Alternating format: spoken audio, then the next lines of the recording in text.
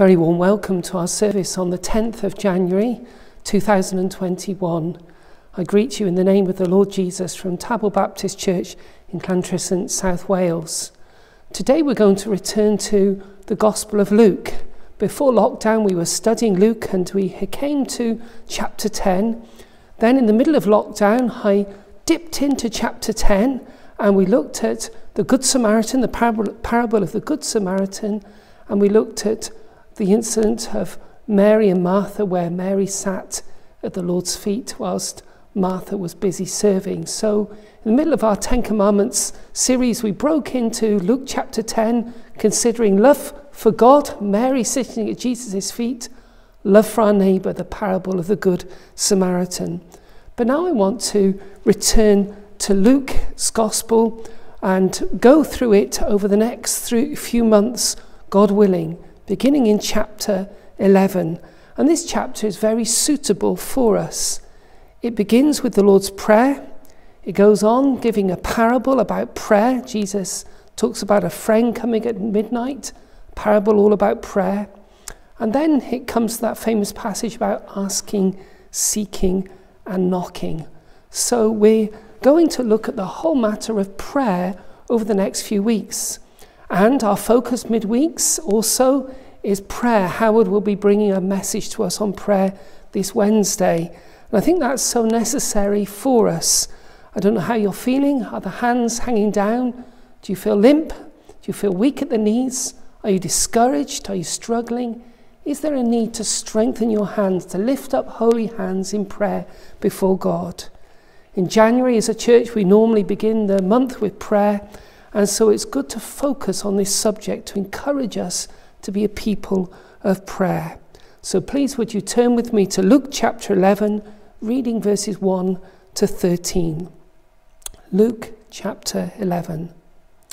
Now it came to pass, as he, Jesus, was praying in a certain place, when he ceased, that one of his disciples said to him, Lord, teach us to pray, as John also taught his disciples.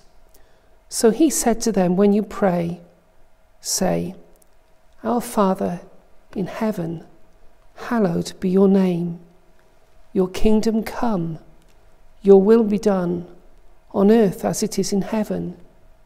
Give us day by day our daily bread, and forgive us our sins, for we also forgive everyone who is indebted to us.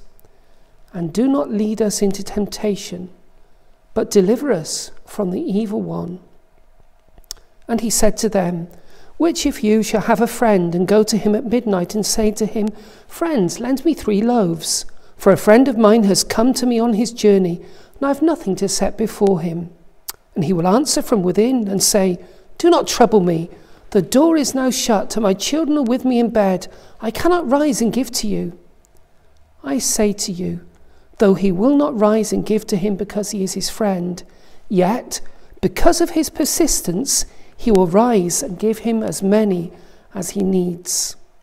So I say to you, ask, and it will be given to you. Seek, and you will find. Knock, and it will be opened to you.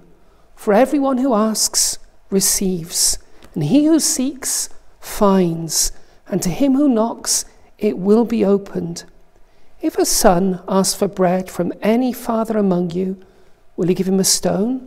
Or if he asks for a fish, will he give him a serpent instead of a fish? Or if he asks for an egg, will he offer him a scorpion? If you then, being evil, know how to give good gifts to your children, how much more will your heavenly Father give the Holy Spirit to those who ask him? We thank God for the reading of his word. Let us pray. Almighty and everlasting Father, we thank you for the reading of your precious word. We thank you for the teaching of our Lord Jesus on prayer. And oh God, as we come to you, we do say, Our Father who is in heaven, hallowed be your name. Our desire is that your name would be glorified in all the earth. Our desire is that your name would be sanctified and set apart by men and women, that we would truly honour you. We love you because you have first loved us. We love you, Heavenly Father, because you have adopted us into your family and made us your very own. We thank you for your holiness and your purity.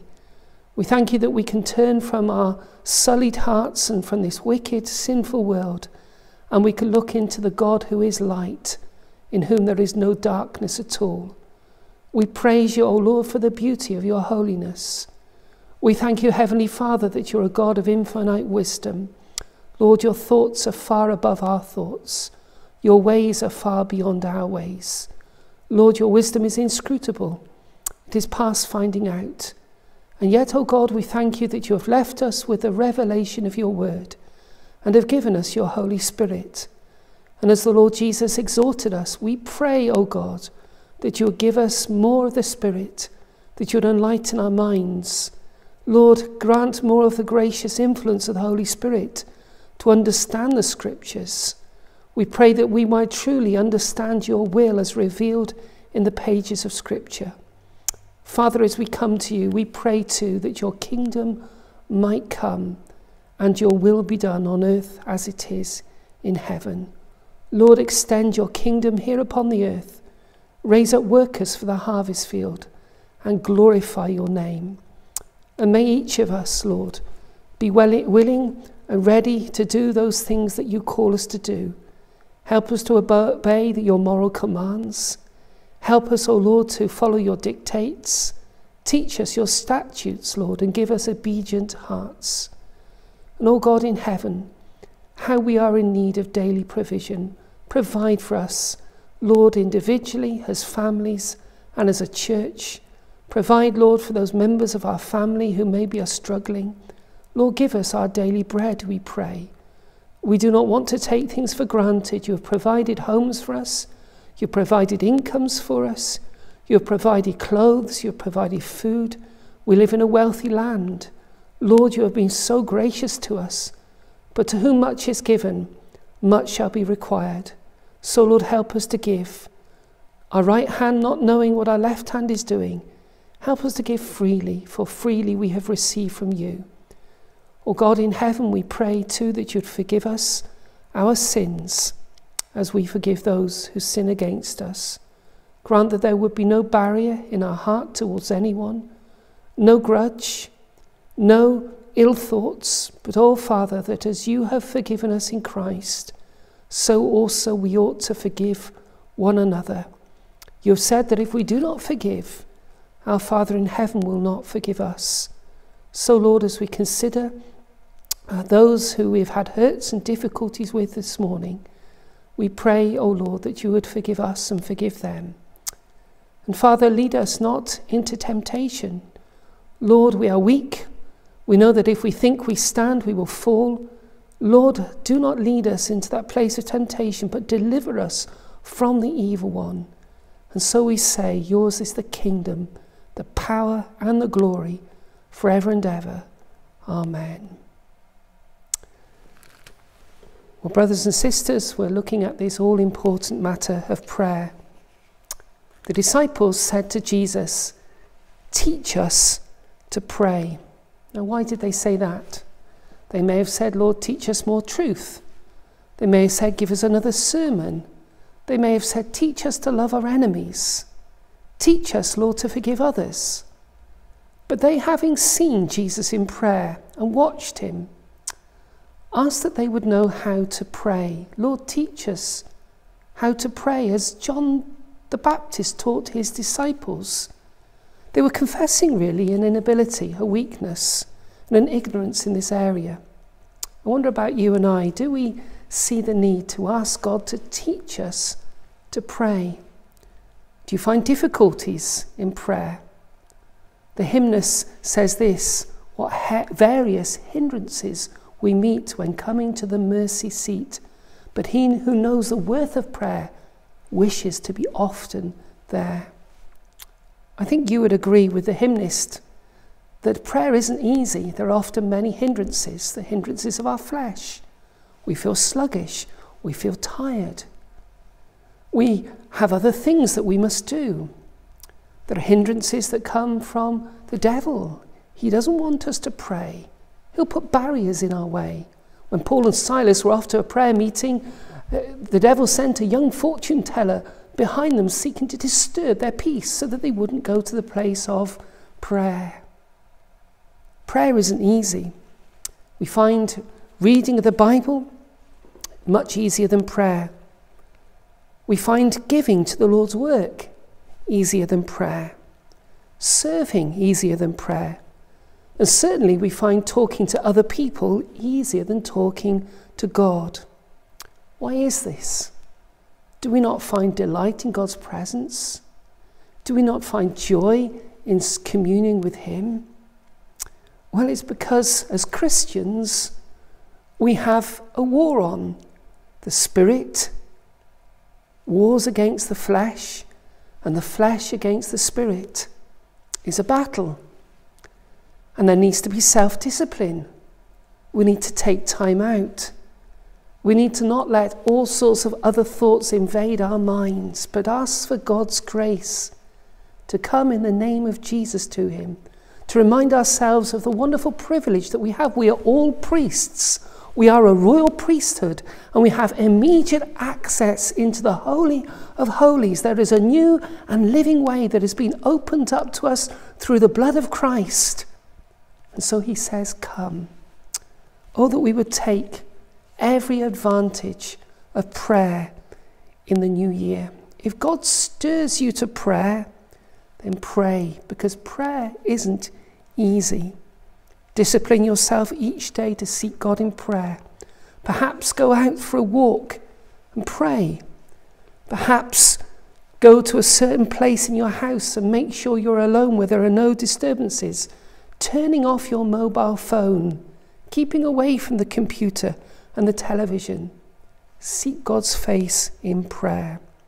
Well, today we're going to look at two things. First of all, prayer in the life of the Lord Jesus. And secondly, praying for God's glory. We're going to consider the first half of the Lord's Prayer, that which we call the Lord's Prayer, praying for his glory. But first of all, let's consider in general prayer in the life of the Lord Jesus. Now, Luke, the author of his gospel, emphasizes the humanity of the Lord Jesus. He is the Son of God, but he's also the Son of Man. He emphasizes that he could get weary, thirsty, tired. He emphasizes his humanity. And there's a great emphasis in Luke's gospel on the prayer life of the Lord Jesus. Jesus was both God and man. And as man, he depended upon his heavenly Father in prayer. He needed the Spirit. The Spirit came upon him and enabled him as a human being. There's a great mystery in this. He had two natures, a divine nature and a human nature, distinct yet joined in one person. And as a man, he was dependent upon his Father in heaven. And as God, he enjoyed communion with his Father. But when we consider his prayer life, I believe we're considering more the human aspect of that one person. He'd taken upon himself humanity, and yet without its fallenness. Now, Luke's gospel records the withdrawal of our Lord Jesus Christ into the desert, into the wilderness. The Lord Jesus would often take time out. He'd had the crowds around him all day. He'd ministered to them. He'd healed them. He'd taught them. And sometimes he would get up very early. And he would go to a lone place to pray. On other occasions, he would go to a mountain to pray, sometimes all night. Do you remember that occasion when he'd been teaching the 5,000 and he'd fed them? And then he sent his disciples on across the lake without him. He went up a mountain to pray. He prayed all night. And in the fourth watch of the night, that was the early hours of the next day, he then walked upon the water to meet his disciples. Jesus prayed often. Of course, he prayed continually throughout the day. He would have known communion with his Father. But he saw those needs as a human being to pray extensively. to seek his Father's face. Now once when he went up a mountain, he took Peter, James and John with him. And we read this: as he prayed, the appearance of his face was altered, and his robe became glistening and white. As he was in communion with his Father in heaven, his Father pulled back the curtain, and Peter, James and John were able to see something of his glory. We remember Moses of old when he went up into the presence of God again in a mountain, and he spoke to God as a friend speak to his friends face to face. There was Moses speaking to God through the mediator, the Lord Jesus, face to face with God, with the Son of God. And when he descended, that communion that he had, it affected his very appearance. His face shone, the reflected glory of God. Now the greater than Moses, the very Son of God, was upon a mountain, and Peter, James and John were given a glimpse of his glory as his face shone and his clothes became glistening white. Moses enjoyed the reflected glory. Jesus so showed something of his innate glory. Friends, communion with God is sanctifying. Godly desires are satisfied. When a person beholds their God, it affects them. Rarely we would say it would affect their physical appearance, but it was said of Robert Murray McShane, that great Scottish preacher, that when he preached, it was as if his face shone with the love of God. He was only a young man in his 20s, but his communion with the Lord seemed to have affected his very appearance. Now, friends, if Jesus spent much time in prayer, how much more do you and I need to spend time in prayer? The disciples said, "Teach us to pray as John taught his disciples." The disciples of John the Baptist needed to understand what prayer was all about. He was a man who spent much time in the wilderness in communion with God. They wanted to learn from him. So did the disciples of the Lord Jesus. And how did Jesus respond?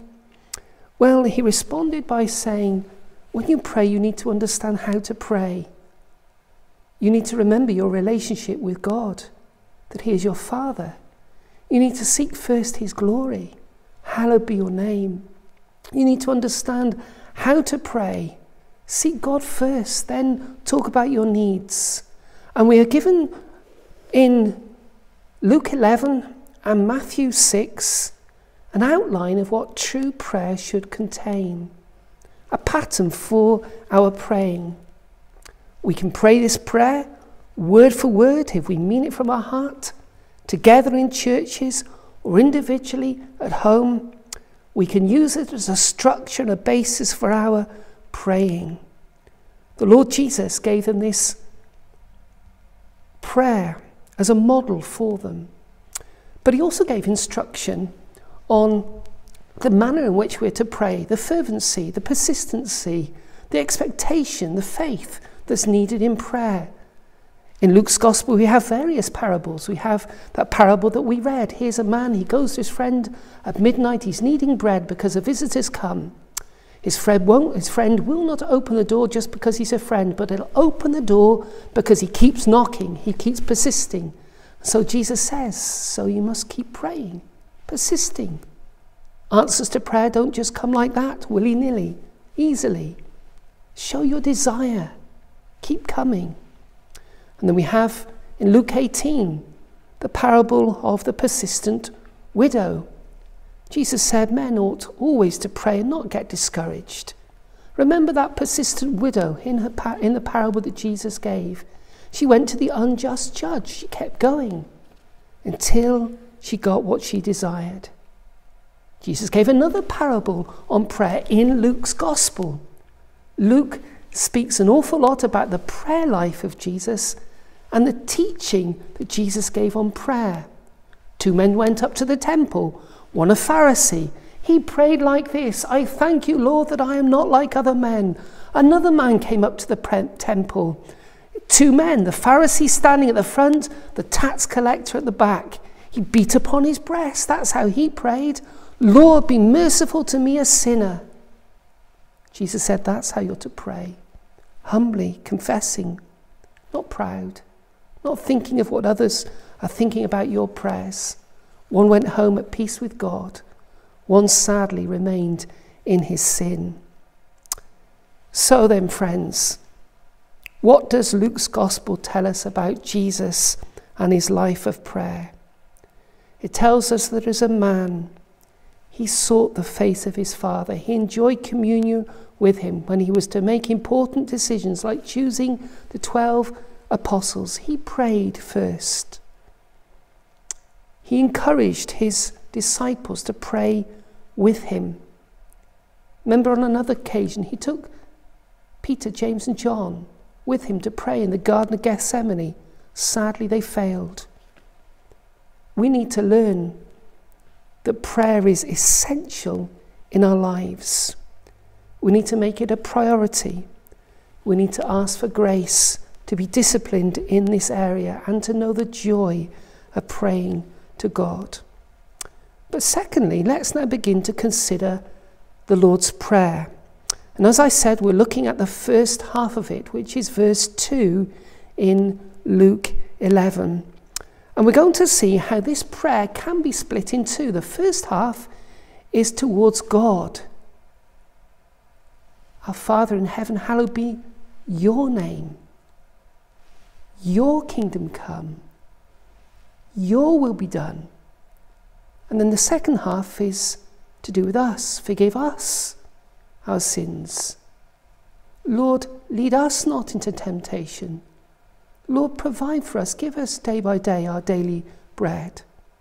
So today we're just going to look at the first half, which is the Godward part. But before we do that, notice this, that Jesus said, when you pray, verse 2. Not if you pray, but when you pray.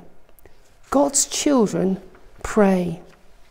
Those who are born again, those who are regenerate, pray. When the Apostle Paul was converted, the first thing that was said about him was this: behold, he prays. Prayer is a sign, or one of the signs, that a person is converted. Before, there was no desire to pray to God.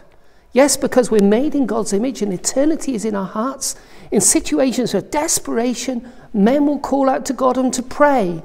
Or if we belong to a religious institution, we pray the formal set prayers of that church or that religious institution. But it's not natural for men to talk to God and to seek him and to enjoy communion with him. Men do not normally pray. But when a person's converted, there are desires for God, desires to speak to him. And Jesus says, when you pray in this way, pray. So I want to ask you, first of all, do you pray? Do you find in your hearts those desires to pray? It may be difficult, but you find you turn to the Lord so often. Yes, sometimes you regret that you've stayed so long without asking him about something, but you do come to him when you pray, Jesus said. And then he said, before we look at the three petitions, hallowed be your name, your kingdom come, your will be done. Three petitions about, first of all, his name, secondly, his kingdom, thirdly, his will. But before we consider that, let's consider how Jesus said we ought to pray. Our Father who is in heaven. For the Jew, this was astounding. In Old Testament days, nobody really addressed God as Father. They knew him as Jehovah, but his name was so holy and pure they wouldn't pronounce the word Jehovah. But they wouldn't come to him as Father. Yes, revelation is progressive. And yes, many of them knew, those who were born again, an intimacy with God. He wasn't a far-off God, They knew him. They were his children. They were regenerate just like New Testament believers. But they hadn't understood the fullness of the character of God. Psalm 103 talked about God who's a father, pities his children, but they hadn't learned to address him in that way. But Jesus says to his disciples, you have the spirit of adoption. You pray in this way, our Father who is in heaven. Now, not all people can pray in that way, or should pray in that way, because not all people have God as their Father. Until you've come to Christ and believed in him, until you've repented of your sins and become a Christian, until Jesus has become your Lord and your Master, you are not in the family of God. You're still outside in the cold, in the dark. But when you turn to Christ, you discover that you've been adopted into the family of God, and God is your Father, and you're to call upon him as your Father. When you pray, how do you pray? Well, it's good to remind yourself of all the characteristics of God. He's eternal, he's all-wise, he's omnipotent. But perhaps the first thing that we ought to do in our prayers is this, is remember that he is our heavenly Father. And address him as such. There's intimacy there, Papa, Father. But there's also reverence there, our Father who is in heaven. But notice also, Jesus said this, when you pray, do not say my Father, but say our Father. Was he saying that just to his disciples in terms of their corporate praying? No. He meant also on your own. Remember that you're part of a body. You're part of the family of God. Remember your other brothers and sisters. Pray on their behalf. Of course, it's not wrong to pray individually. We must do. The psalmist did. Jesus did. Paul did. We can pray about to God personally. I, me, my.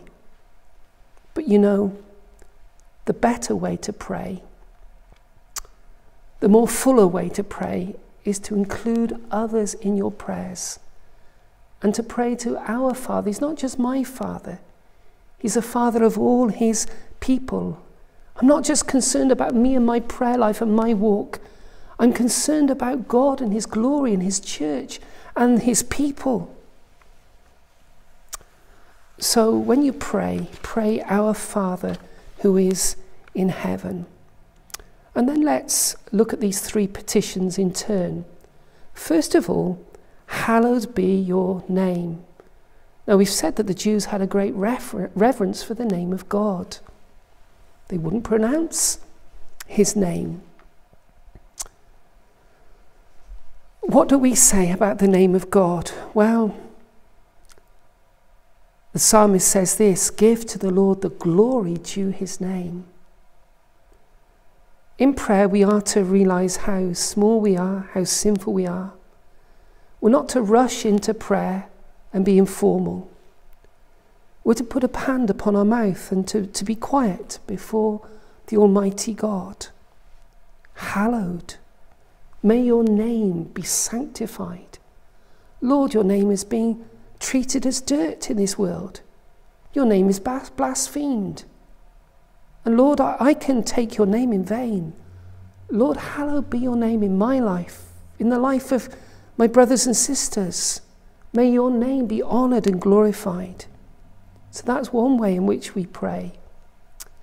But we also recognise that the name of God means the character of God, the attributes of God.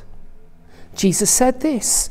He said in his prayer to his Father, I have manifested your name to those whom you have given me.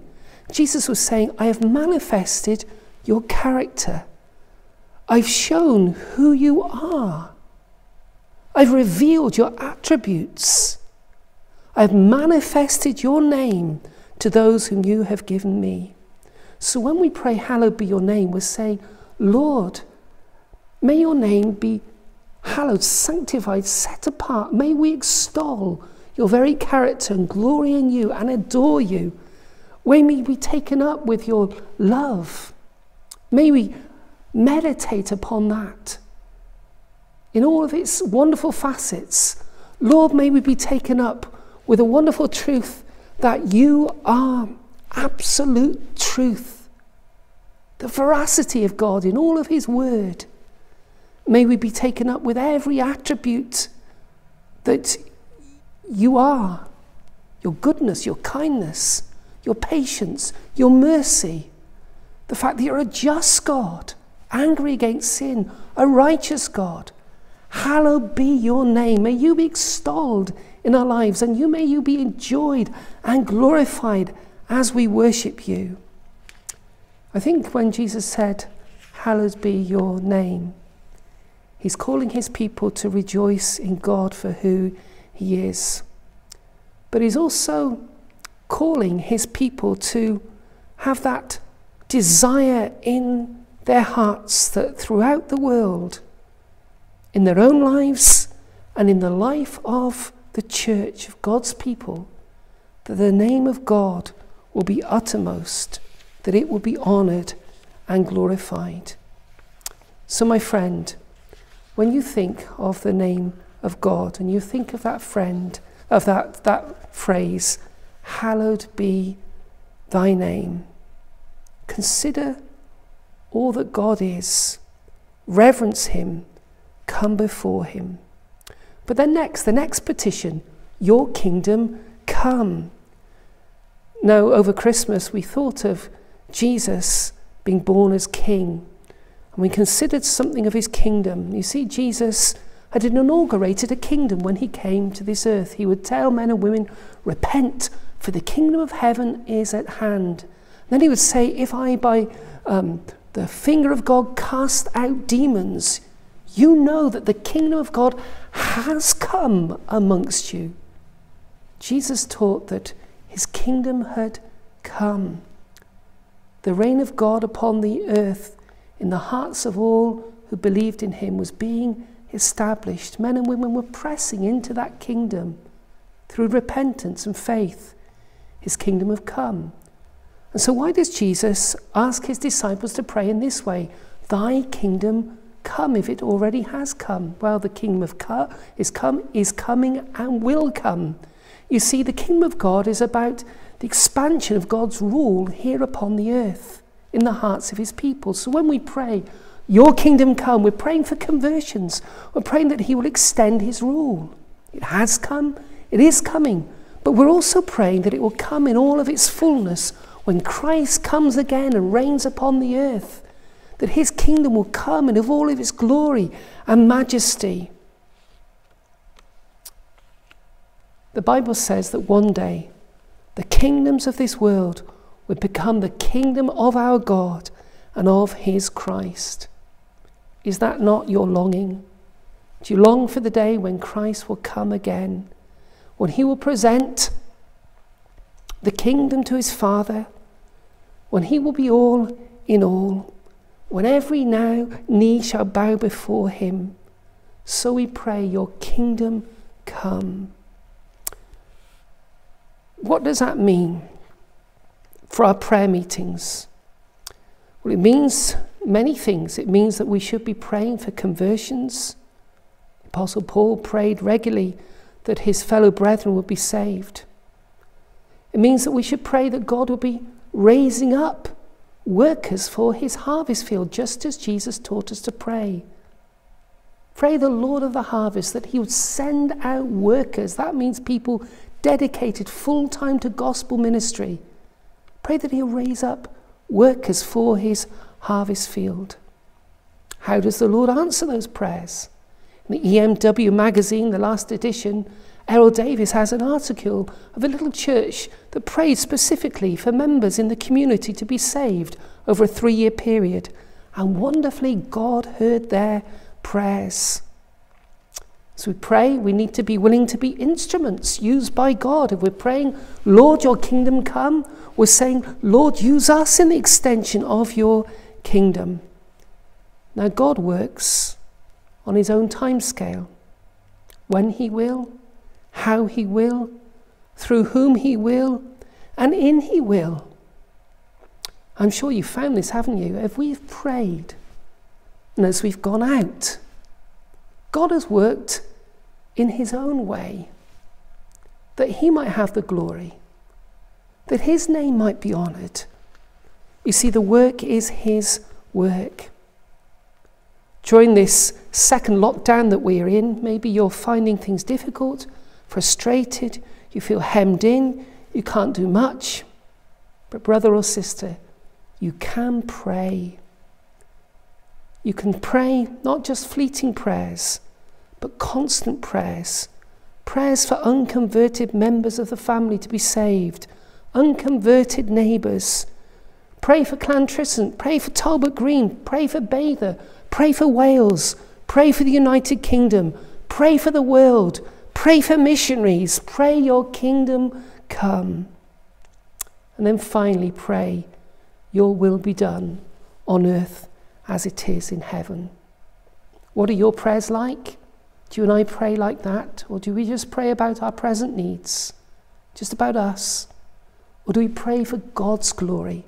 That's what these first three petitions are all about. The glory of God.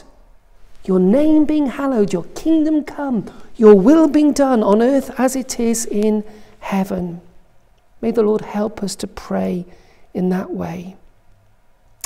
Now, what does it mean for God's will to be done on earth as it is in heaven? Perhaps you're thinking, well, that will only ever really happen when a new heaven and a new earth is established and God's will is done perfectly upon the earth. We can understand now that in heaven the angels are doing God's will perfectly. They're doing his bidding. Everything that he asks them to do, all of his commands, he performs, they perform quickly, perfectly, completely. But we can't see how that can happen now. So surely Jesus is asking his disciples to pray for that time when the kingdom will come in all of its fullness, and then God's will will be done perfectly as it is done in heaven. Well, yes, in part that's true. But surely the Lord Jesus is calling us to pray that his will be done through our lives now. We may say, but that's only going to be imperfectly. And yes, it is very imperfect. But the standard is this: be ye perfect, as my Father in heaven is perfect. Jesus is calling us to be holy as God is holy, to know God's will, to do God's will. Yes, it will be faltering, failing, but he says, here's the standard. Just as God's will is done in heaven, so you seek to do that will. You might say, well, how do we know the will of God? Brothers and sisters, we have the Bible. But yes, I don't understand the Bible very much. Well, ask God to reveal it to you. Ask him to open truth to you. Ask him to speak to you. He speaks through the word of God and by the Holy Spirit. And we pray, Lord, your will be done in my life. Your will be done in the life of my church, in the churches at large. May your will be done in us and through us and by us. Lord, we want to do your will, whatever that means. We're to love you. And so, Lord, help us to keep your commandments. And we consider what those commandments are. Lord, yes, I want to do your will. You've told us to love one another. You've told us to love our enemies. You've told us to pray for those who persecute us. You've told us to pray for the persecuted church. You've told us so many things. Lord, may I perform your will in all of these areas by your grace. May I be submissive like the angels in heaven, like those spirits of just men who've been made perfect in glory, who are doing your will now and worshipping you. Help me, Lord, to completely, submissively, gladly do your will. Now you may be dismayed by that statement by our Lord Jesus, be perfect as your Father in heaven is perfect. But then I want to return you to this prayer. Jesus is saying this, pray your will be done, because that's an acknowledgement that you're a failure. It's acknowledgement that you cannot do it yourself. It's acknowledgement that you need God to help you, that the Lord's will would be done. And notice in the Bible there is no determinism and there is no fatalism. It's not, well, God is sovereign and he will perform his will, come what may, so it doesn't matter. We don't need to pray. Yes, God will perform his overall perfect will. But you know, he has made us free agents. And he wants us to pray about ourselves and about the church and about God's people everywhere, that we would fulfill his will. There's no fatalism. Jesus has said, the Bible says that God does work in us to will and to do according to his own good purpose. And that's the encouragement. We're to work out our own salvation with fear and trembling, but to know that it's God who works in us to will and to do of his own good pleasure. So when we say, Lord, your will be done on earth as it is in heaven, we're acknowledging that his will be performed in us by his grace. So to finish this day, we've considered the first three petitions about, first of all, his name, secondly, his kingdom, thirdly, his will. And that's how Jesus himself prayed. He prayed about the name of God. He said this in one of his prayers, Father, glorify your name. He prayed about the kingdom. In another prayer he said, I do not pray for these alone, but also for those who will believe in me through their word. I'm praying for those who will be converted. He prayed for God's kingdom to come. He prayed, your will be done. He said this, that they may be one, just as we are one. I and them, and you and me, that they may be made perfect in one, that the world would know that you sent me and have loved them as you have loved me. I'm praying that your will would be done, that they would love one another, they'd be united as my people, and that the world would know that you have sent me by the unity that they express. Jesus taught us how to pray. He gave us the Lord's Prayer and he modelled it. May we use the Lord's Prayer to help us in our prayers. May we follow the example of the Lord Jesus, who often withdrew to a quiet place. May we learn to delight ourselves in God. And may through prayer and through the word of God, not only our lives be strengthened, may many others be blessed through us. For his name's sake. Amen.